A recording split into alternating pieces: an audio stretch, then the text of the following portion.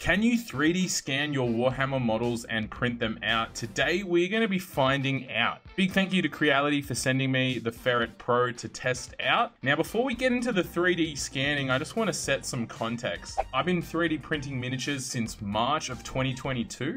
And I'd like to think that I'm getting good at it now. You can see on the channel there's heaps of videos documenting my 3D printing journey and just all the kind of fun and large and small projects we've tackled along the way. But I don't have much experience of 3D modeling or sculpting or ever using a 3D scanner before. And my approach for using this scanner in this video is going to be from the average hobbyist. If you were the average person using this in your home, what kind of results could you get? So we're not going to have like fancy gizmos to like smoothly scan things or like fancy lighting setup or anything like that. Just good old what's on my desk.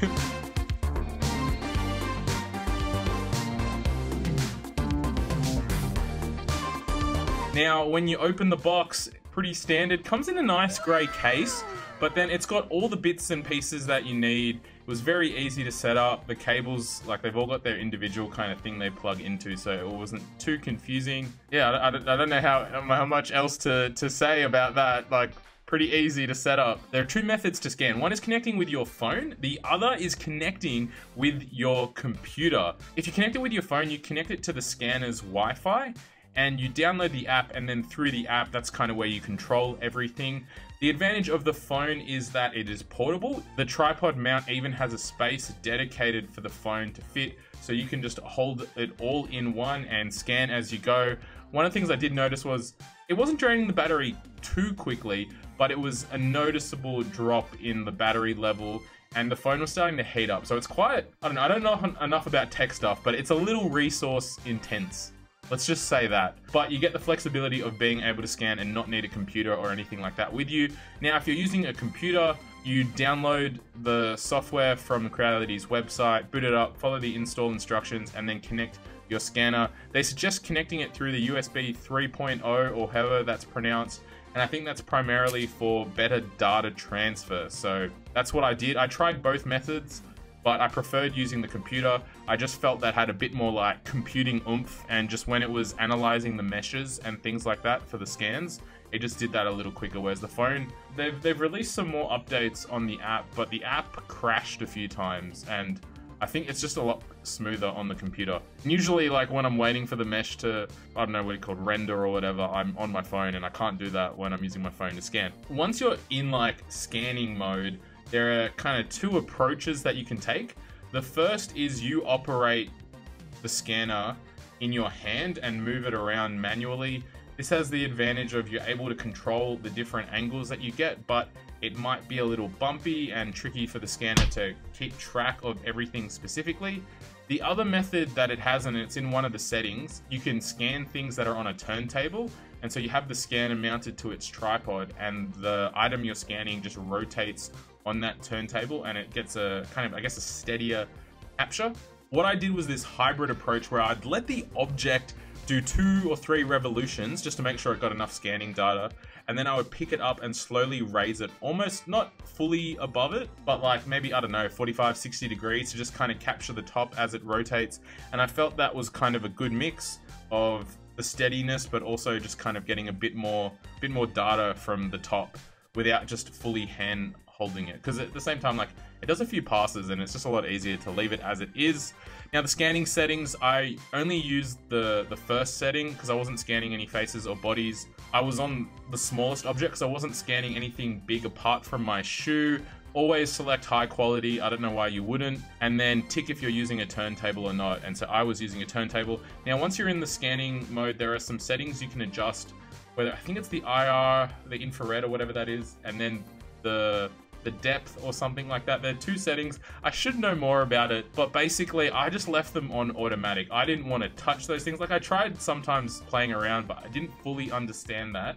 And maybe that's the next step for me in unlocking this tool's full potential. My best one though was scanning Witchsong Miniatures. Like, I don't know what the model's called, but it's this like giant dude with an axe. And what I did was I scaled him down to the same size as one of the scanned Space Marines.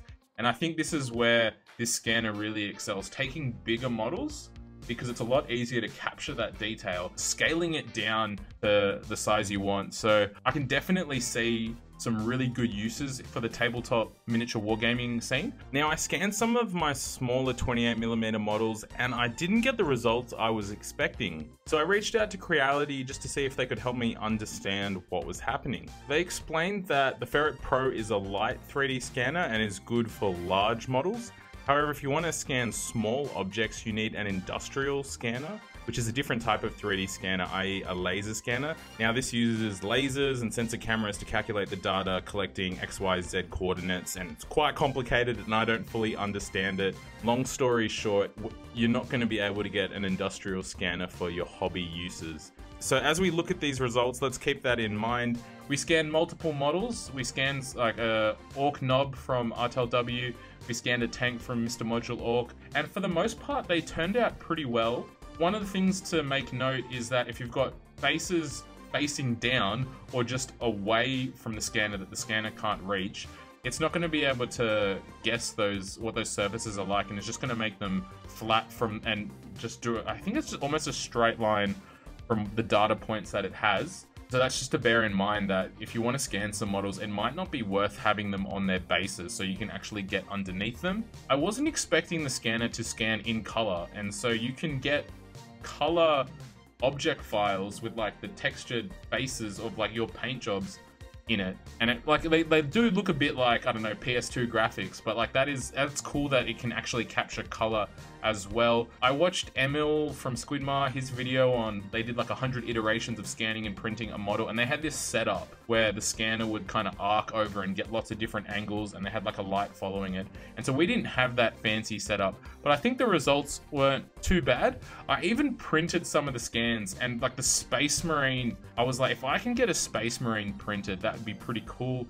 However, it just wasn't as clear. I was hoping. The Space Marine is quite a small, detailed model. This is just the free one I got from GW when you go in to paint your first model. I had to like cut the files in another slicing software just because it scanned the turntable as well, and that's obviously not part of the file. But it wasn't too bad. The tank, I think, turned out the best. That was something that I was, really surprised by. And then I printed out a Vallejo paint bottle, and it was almost there. Like, it's pretty close. Oh, it's actually a little bigger. Maybe one of the paintball. Anyway, if you're enjoying this content, if you're enjoying a man ramble on about stuff that he thinks he knows about, feel free to give us a like, give us a thumbs up. If you want to see me paint these munted Space Marines, subscribe and make sure you stay tuned. Like, my honest thought on all of this is that this is a pretty good tool. I feel like I am not skilled enough to use it to its full potential, but there are definitely lots of applications, particularly for the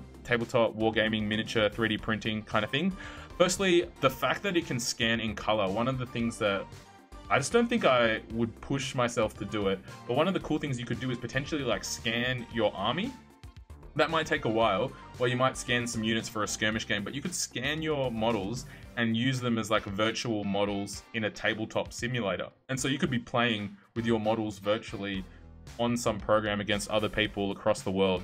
So I think that's really cool. I think if you're into visual effects and, I don't know, programs like Blender, like having these models or scanning any object and being able to put it in like a virtual 3D space, that is something that there's a lot of potential with this device in the virtual space, but that is stuff you can do with objects. You can scan people. I just couldn't convince my wife to spend half an hour running around with a scanner trying to scan my body. For miniature and 3D printing, I think the biggest one is being able to scale down big figures and bring them down because they kind of keep their detail. And I guess the big thing is that if you want to play like epic scale, like the 6mm scale, you could scan a lot of your models and bring them down, and that's an easy way to do it. Light 3D scanners, they're getting there. I think definitely if I spent more time optimizing the settings, the lighting, my method of scanning, I could probably improve these Space Marine results and the other models. However, I think you're still going to need to do some like post scanning processing, whether that's in a program like Blender or something like that. I think this tool is very good as a starting point. If you like scan your models